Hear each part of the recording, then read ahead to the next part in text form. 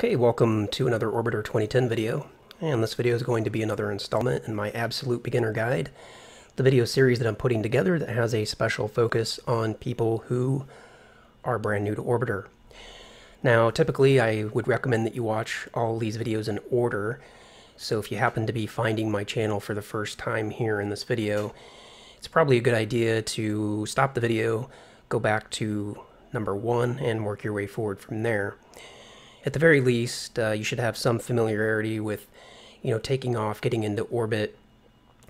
And I'm here in this video in the XR2 Ravenstar, so I'm also assuming that you already have that installed. In the last video, I actually covered how to download and install the XR2 Ravenstar. So at the very least, make sure that you've gone over that video. So as we become better orbinauts, we get to the point where, the standard Delta glider probably isn't sufficient anymore. At least it's not as fun to fly, in my opinion, at least. So I thought we'd take a look, just take a brief look at the XR2 Ravenstar, how to fly it, what's different about it, and just kind of how to get around with it. Now, once again, your 2D panel may look different than mine. And again, the reason for that is screen resolution. I covered all that in the last video, so I'm not going to go into it again. But if yours doesn't look exactly like this, then just know that your screen resolution is probably different than mine. Now, getting the XR2 up off the ground and into the air is no different than the standard Delta glider. There isn't any additional checklists or anything that we need to cover that we wouldn't cover with the standard Delta glider. Just the basics, make sure that the nose cone's closed, make sure that the retro doors are closed. And in the XR2, we have hover doors. And if for any reason those were open, you would want to make sure that those were closed. And you'd want to make sure the air brake is closed. I guess that's also new. Actually, no, the standard Delta glider has air brakes as well. So just make sure that everything's closed up and ready for flight. If your nose cone's open, then obviously you're not ready for takeoff. This scenario comes with the XR2 installation. It's number 1. It's ready for takeoff to ISS. We're not actually going to fly to the ISS in this video, but that's what this scenario is. And by default, it's ready to fly, so you don't have to go through and close anything. So let's just get ready here. The one thing that we do have to do differently in the XR2 or even the XR5 or XR1 for that matter, that's different than the standard Delta glider, is that we cannot turn on surface controls unless we have the APU running. Notice if I right click over here on surface controls, nothing happens.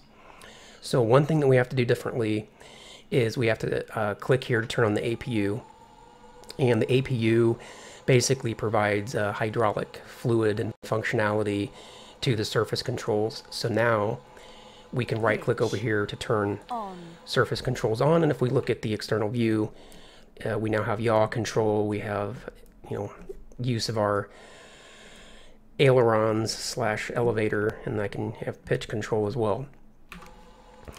So let's go ahead and take off. You'll notice when we take off and head down the runway, you'll hear a call out at V1 and rotate. You don't get that with the standard Delta glider.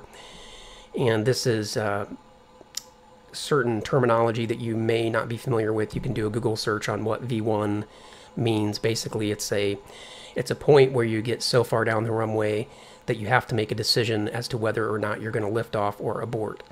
Once you get past V1, you need to abort, in other words, kill the throttle and apply the brakes, or you need to commit to the takeoff. Typically in orbiter, that type of thing, it's just there for aesthetics or for atmosphere. The XR2 isn't going to fail or anything like that. There aren't any built-in failures that I'm aware of. So let's go full throttle.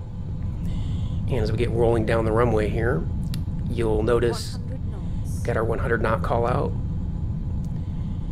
and sometimes there's the V1 call out, and now we got the rotate call out. You want to pitch up right away when you get the rotate call out, And as soon as you get to about 10 meters, you want to raise the landing gear immediately, because you will actually destroy the landing gear if you are full throttle on the main engines and you don't raise the landing gear. By the time you get up to a certain velocity, you will actually destroy the landing gear and cause a failure. So let's just kind of fly around here at KSC. So we're flying runway 15. And if we kind of use our hat switch here, we can tilt the view around to see where we're at and where we're going.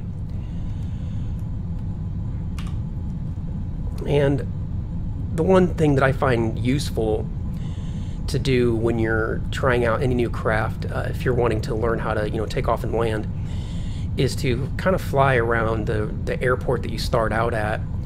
Maybe do a couple of circles, just get a feel for what the controls feel like, how it's different from the Delta Glider.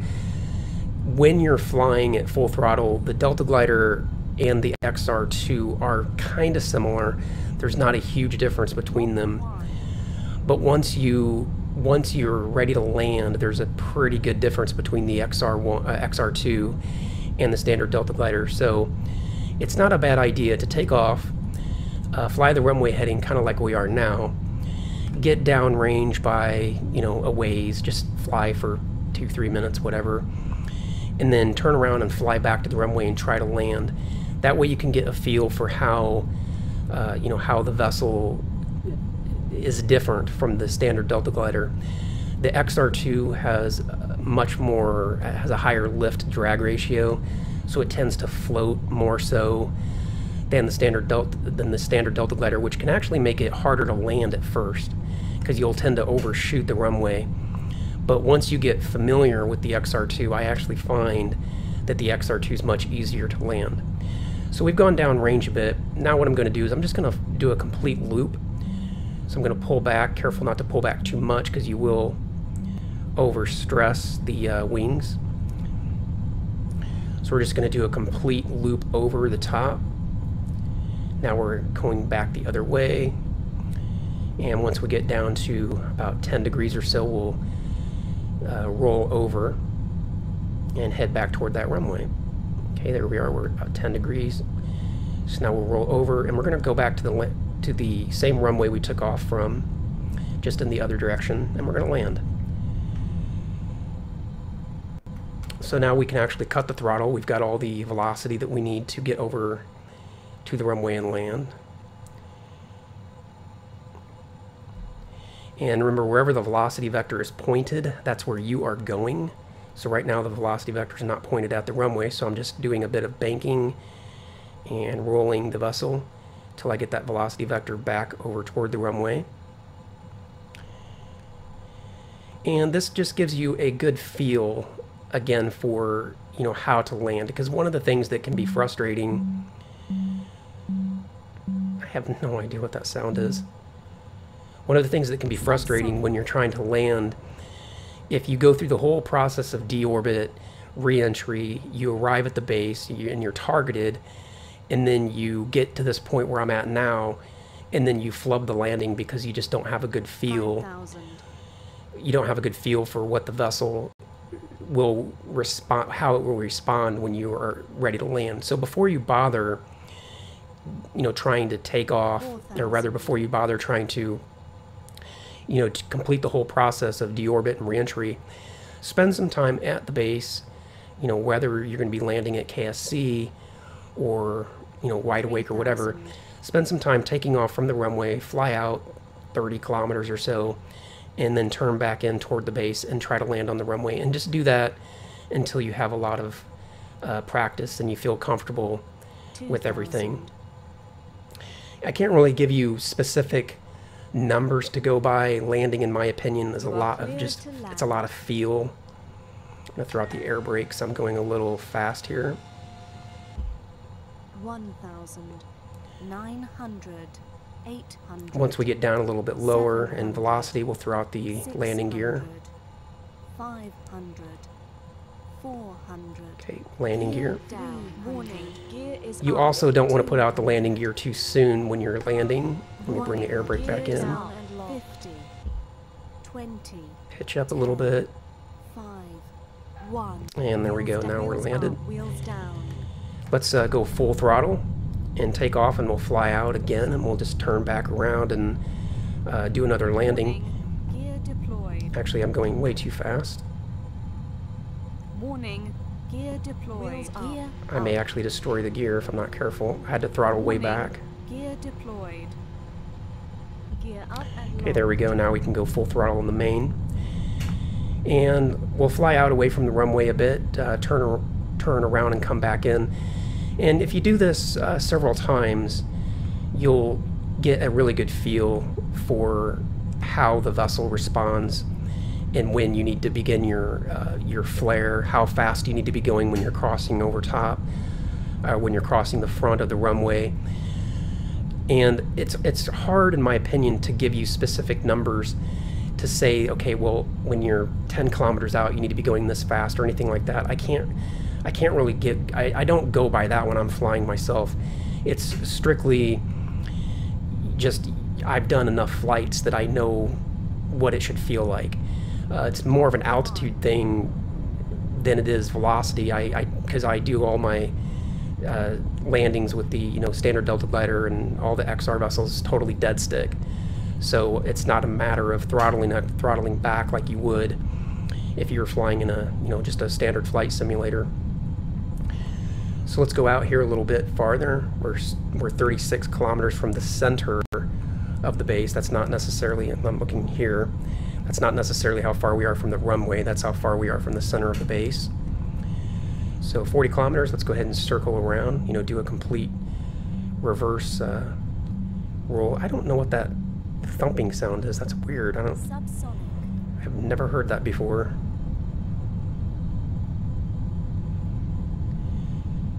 Okay, now we're coming around. Mach 1. And we can actually kill the throttle at this point and do another dead stick landing on the runway. Subsonic. Hopefully by at least observing what I'm doing, you can get some idea of what to do on your own. Again, at this point, it's always just a matter of putting the velocity vector on the runway. Of course, making sure that you're in line with the runway and that you're not arriving, you don't want to be arriving at a harsh angle to the runway. I would say about the only thing I could tell you in terms of specific numbers is, don't extend the landing gear until you're below 200 meters a second, according to what you see here. If you put out your landing gear too soon, you will destroy it, which will be a failure. 5,000. And if you, like right now, I'm at almost a 20-degree down pitch, so I know from experience that I'm not really going to slow down all that much. So here, when I get a little closer to the runway, I'm going to throw out the air brake just to bring my airspeed down a little bit, because 259 meters a second, that's getting near Mach 1. That's a little too fast for landing. 3,000. So somewhere around here, and this, no reason, it just feels good to me. So I'm putting out the air brake, and you can see my airspeed coming way down. 2,000. I don't want to leave the air brake out the whole time, though, necessarily, because I will slow down too much and stall. You are cleared to land. Although I might be able to leave it out the whole time now because I didn't extend it too early. 1,900. 800. So I'm going to go ahead and put the air brake back in just so I don't reach a stall speed. 600. And throw the gear down. 500. And you really got to watch your vertical speed. You will, Gear is up. if you hit the ground too hard, you will cause a failure. That's another big difference between the XR2 15, 8, 6, 4. and the standard Delta glider. Wheels down. If you touch down with a vertical speed of greater than, hang on one second, I'll tell you the exact number. It actually gives you all the information on the lower panel, but I can't bring it up just yet. Let me come to a complete stop. 100 knots. All right, we're basically stopped. So if I go down to the lower panel, I can actually see here landing gear max touchdown rate under a full load, which would basically be, you know, with the full crew and all of your, you know, main fuel and everything filled up to the maximum, then you cannot touch down greater than 2.8 meters per second, or you'll cause a failure with the landing gear. And then it says under a typical load, you can touch down with up to 4.2 meters per second. And these numbers are surprisingly low if you get in the bad habit of landing the Delta glider and just slamming into the runway at 10, 15, 20 meters a second, which you can totally get away with in the standard Delta glider. But if you develop that habit, you'll find that landing the XR2 is really hard, because you're going to be slamming the runway at 5, 6, 7 meters a second at least, and you're always going to be causing gear failures. So you really got to get into the habit of arriving at the runway sufficiently slow enough so that when you start pitching up for your flare, you don't climb. You know, if you arrive at the runway and you're pitching up when you're still 250 meters a second, you won't flare. Rather, instead you'll climb, and you'll end up stalling and smashing into the ground. So that's a little bit about, you know, just getting familiar with the vessel. Take off, fly around the airport a few times, just spend an afternoon doing it, you know, a couple hours in some afternoon, and it's fun to do. Another thing I want to talk about in this particular video is the fact that the XR2, we have temperature concerns with all the XR vessels. I kind of always make the joke that the standard Delta glider is made of unobtainium, which is a metal that doesn't exist in real life. It's so durable that you could drop it into a volcano and it would be fine. The XR2, on the other hand, is, you know, it's a fictional craft, but it's made of metals that, at least it's in simulation sense, it's made of metals that will actually overheat. So let's take off and let's kind of show what we can experience. V1. There's a V1. Rotate. Let's rotate, and we're going to go off the end of the runway, but that's okay. This is just a demonstration. Wheels up. Gear up. Raise the landing gear, and let's go to Warning. Gear deployed. let's go to a heading of 90 degrees. Up and locked. And one other thing I'll say, and this is just a personal opinion, I really think it's a good idea to fly with a joystick. When you're in the atmosphere, if you try to fly with keyboard controls only, the problem with flying with keyboard controls only is that all the control surfaces are either on or off. So like when you press 6 and 4 to bank the vessel, it's on or off. You know, whereas when you have a joystick, you can bank slightly to the left or slightly to the right. At any rate, what we want to watch as we take off and head up towards space is our temperature display down here. You'll note that with the XR2, and again this also applies to the XR5, it's easy to overheat the vessel and destroy it if you're used to flying. Let's change our cockpit display color. If you get into the habit of flying the flying the standard Delta glider in sort of an ascent profile that's not necessarily the best profile, you can if you then try to duplicate that with the XR2, you're going to find that you can't ever get to space because you're constantly overheating the vessel and destroying it. We won't cover scram ascent in this one. Actually, perhaps we might have to. I was going to say we won't cover scram ascent, but I burned up so much fuel flying around KSC, we're going to have to use scram. With the XR2, typically you need to get up to about Mach 3.5, and there we just crossed Mach 3. I heard that call out. Once you get up to about Mach 3.5, you can then turn on the scram engines to do a scram ascent. And the scram ascent is where people typically run into problems with overheating the vessel and burning up. And I'll try to demonstrate a little bit about why that is. Okay, we're at Mach 4, so now I'm going to open the scram doors here. And again, in your particular if your resolution's different, your scram doors might be up at the top instead of down here at the bottom. Notice the heat. I'm getting hot already. Turn on the scram engines. Warning, hull temperature. And this is what I'm talking about. See how I'm already up to 14... actually, I might even blow it up. No, I was really close there. I had to pitch way up really quickly Hull temperature. to prevent myself from overheating. And if we look at the external view, you can see Hull temperature. what's happening. You know, we're nearly incinerating the vessel. So the way that you prevent that, you have to stay ahead of the temperature warning. Basically, everything that's happening with the temperature warning is a result of what you did 10, 20, 30 seconds ago.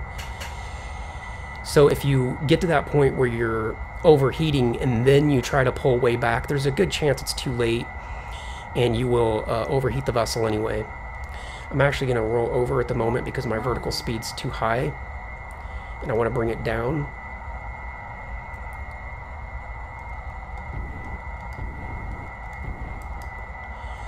So you want to, when you're taking off and bringing the XR2 up to orbit, you want to stay low enough in the atmosphere that the scram engines are giving you a lot of benefit, but you want to be high up enough in the atmosphere that you're not overheating.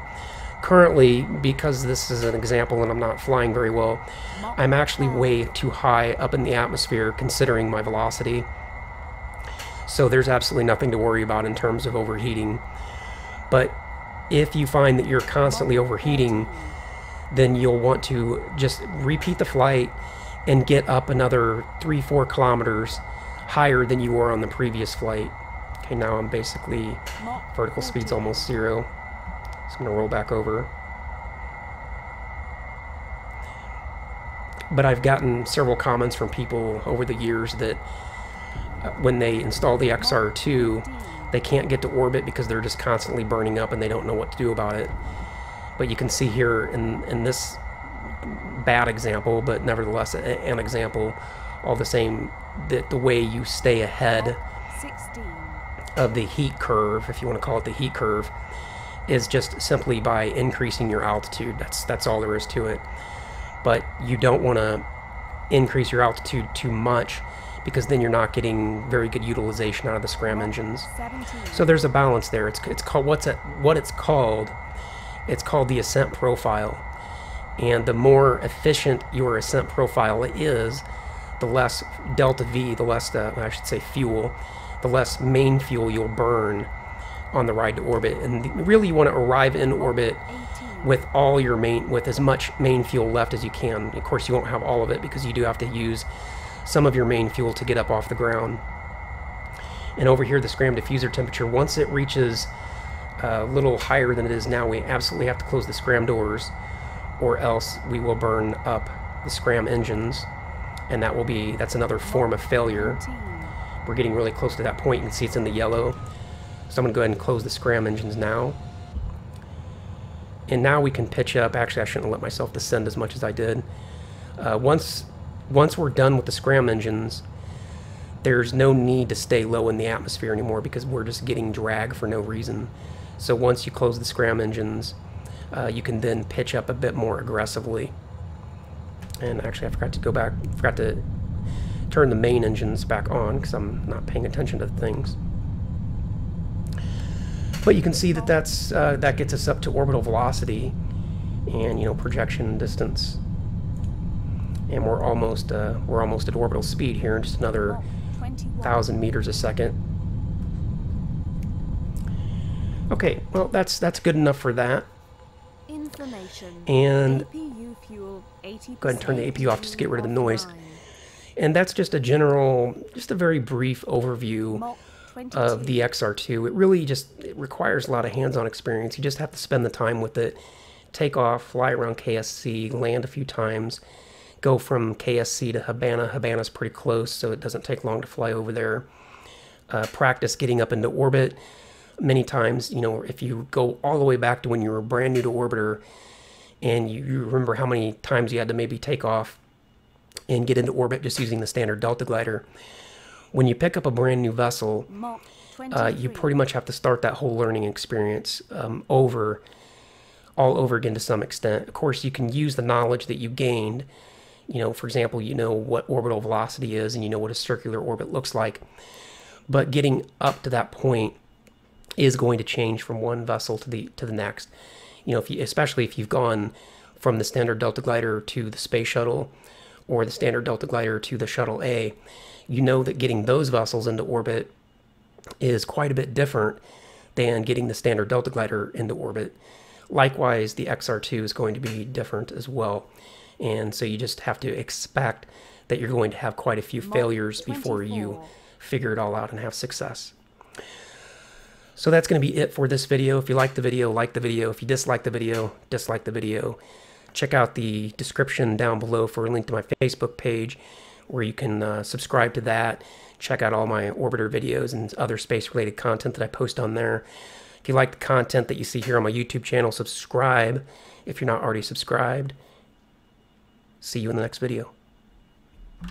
That the retro doors are closed, and in the XR2 we have hover doors, and if for any reason those were open, you would want to make sure that those were closed, and you'd want to make sure the air brake is closed. I guess that's also new. Actually, no, the standard Delta glider has air brakes as well. So just make sure that everything's closed up and ready for flight.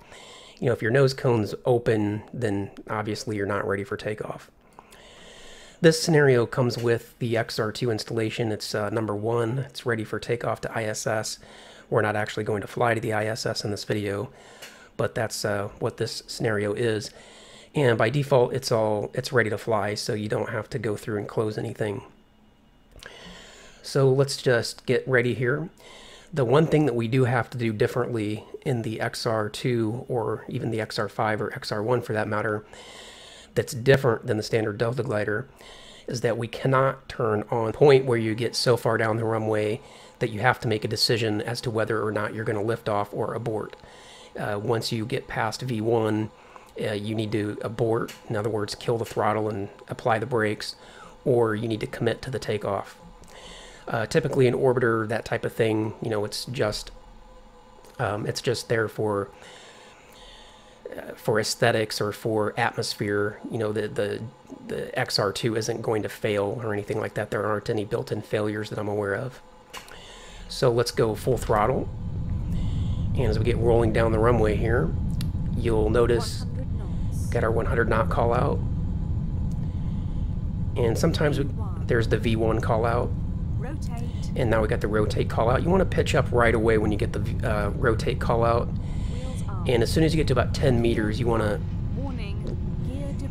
raise the landing gear immediately, because you will actually.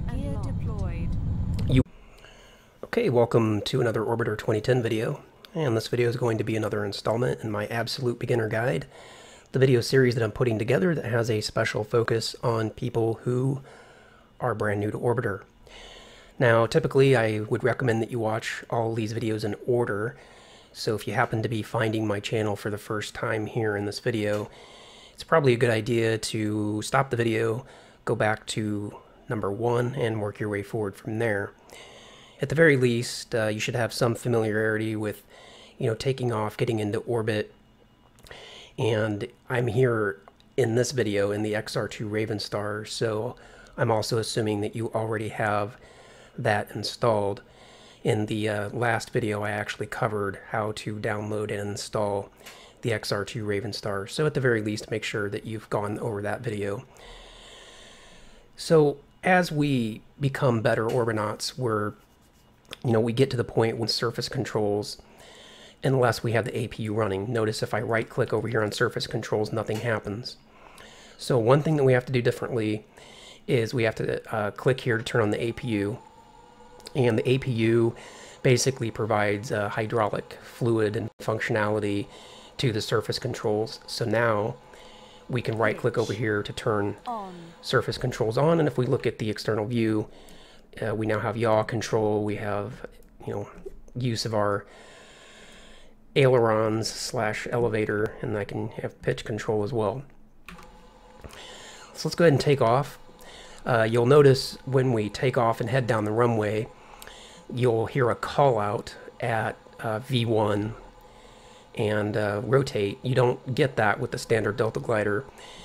And this is certain terminology that you may not be familiar with. You can do a Google search on what V1 means. Basically, it's where, you know, the standard Delta glider probably isn't sufficient anymore. At least it's not as fun to fly, in my opinion, at least. So I thought we'd take a look, just take a brief look at the XR2 Ravenstar, how to fly it, what's different about it, and just kind of how to get around with it.